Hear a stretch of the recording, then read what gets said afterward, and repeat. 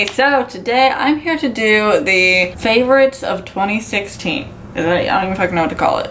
Basically, I've seen everyone going through and saying their favorite products from 2016, and I decided that I wanted to do it. I feel like this video is going to be so obvious for my favorite things. If you watch my other videos, you'll probably know everything that I already love, but why not just make a full video for everything? I just want to like state the fact that these products didn't like come out in 2016. This is just when I found them and started loving them, so they're not like all new. But what I did was just like went through every category of what I put on my face, and if anything stood out enough for me to want to talk about it, then I'm putting it in this video. I just wanted to say that my makeup is a little odd today because I just filmed a first impression video on a bunch of new makeup that I had, and it was yellow and blue and weird colors, so that's why this turned out like this. But if you want to see that video, then it'll probably be out after this one, which is dumb, but it's probably gonna happen like that because I want to upload this one soon so that it'll still make sense for like the whole favorites from 2016 or whatever you want to call this video. But the video on this look will be coming out soon enough. I don't really know if you care much about the look other than the fact that I tried new products in that video, but it'll be here eventually. So yeah, I guess we can just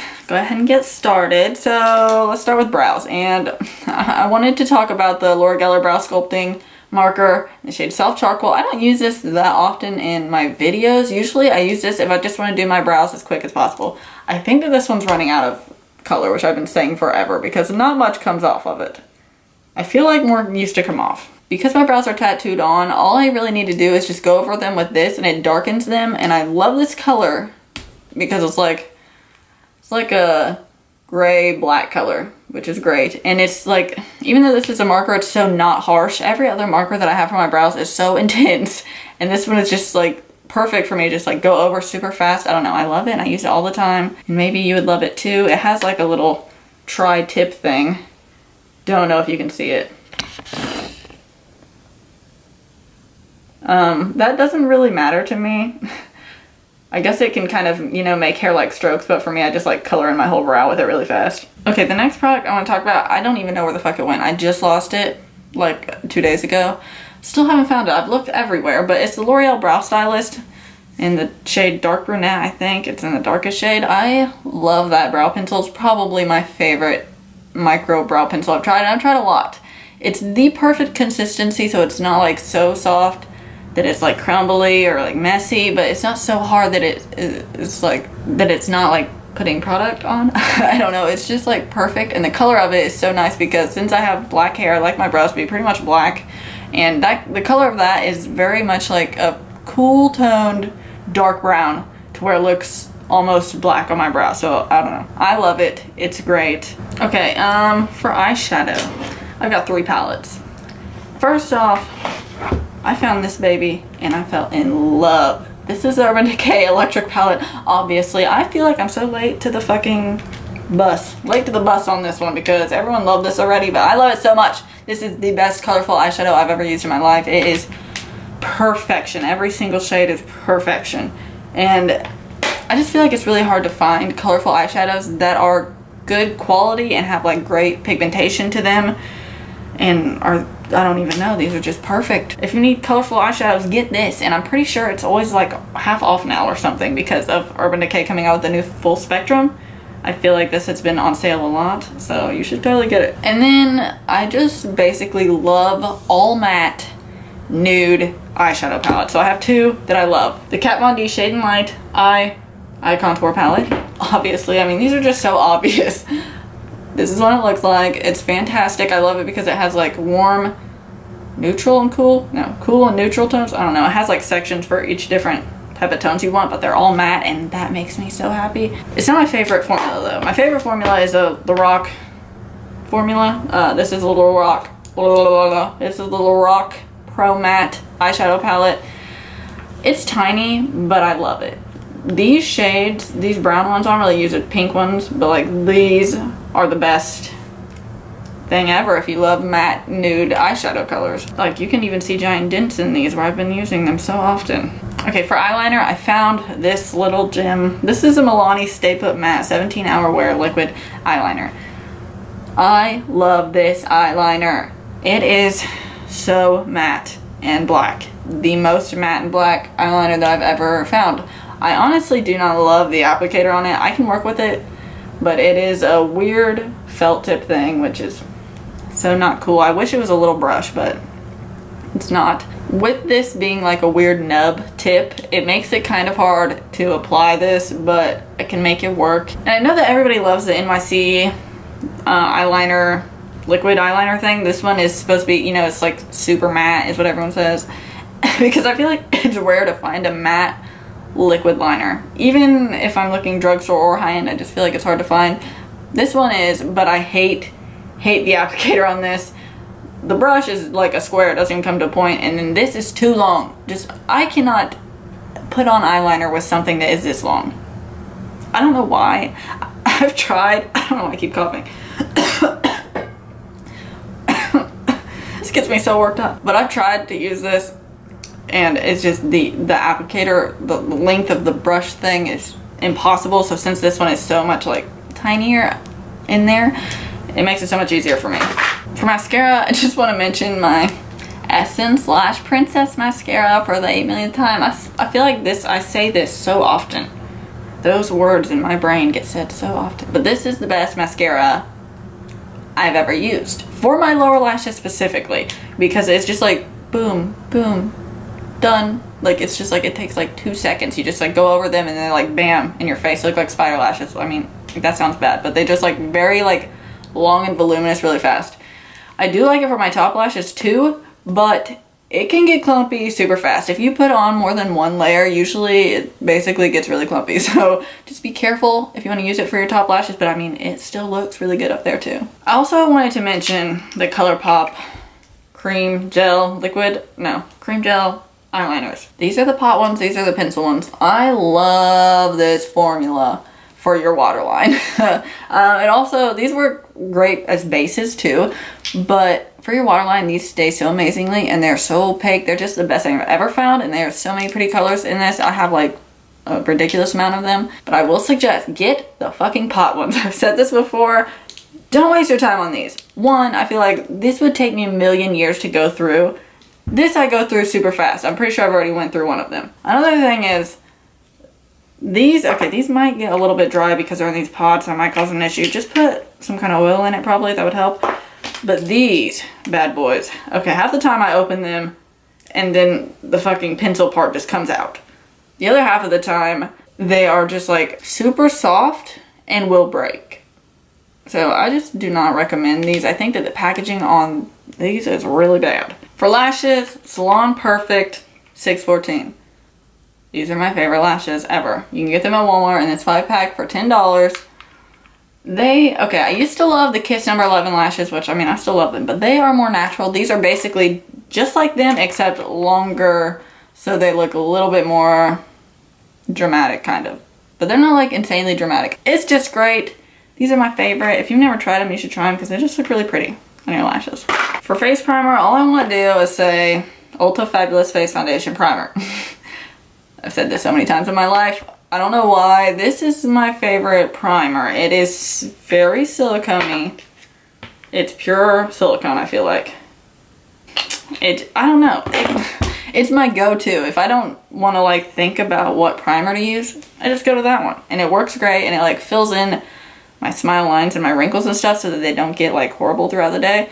I feel like it helps with that. Plus, it's just like a great, simple base. I have a bunch of other primers. I've tried a lot of primers in my days, but a lot of them give me issues with clogging my pores, or I think giving me acne. This one doesn't. For sure, this one doesn't because I use it the most. For foundation, I'm sorry, the foundation I love the most is super expensive, but NARS All Day Luminous Weightless Foundation. Mine's in the shade Fiji, is it? Yes. Favorite foundation ever. I don't even like hear anybody talk about this foundation. I know this isn't like a new foundation, but I've never really heard anyone say that they love this, but oh my god, it is my favorite thing ever. I had to put glue all around the top of it because it was leaking. But it is super thin, but super good coverage, super good staying power, just perfection in a bottle. It's my favorite. I just love it so much. It's my baby. For concealer, let's just go ahead and say it. Tarte Shape Tape. Everybody that I've watched do this video says Tarte Shape Tape. Mine's in the shade Fair. I love this shade because it's super light. It's the lightest concealer that I have, so it's great for whenever I'm super pale. I know they just came out with new shades, I think, and everybody says how hard this is to get. It's never been hard for me to get. Okay, I've only got it one time. That sounds stupid. When I got it, though, it was super easy. So maybe I got it before all the hype. I probably did. I got it like right when it came out. It just looks great on. That's all I have to say, and it blends out amazingly. But something I love just as much as that is my Catrice Liquid Camouflage High Coverage Concealer. If you don't want to spend a bunch of money on concealer, try this one. This shade is, where's the shade? Porcelain 010.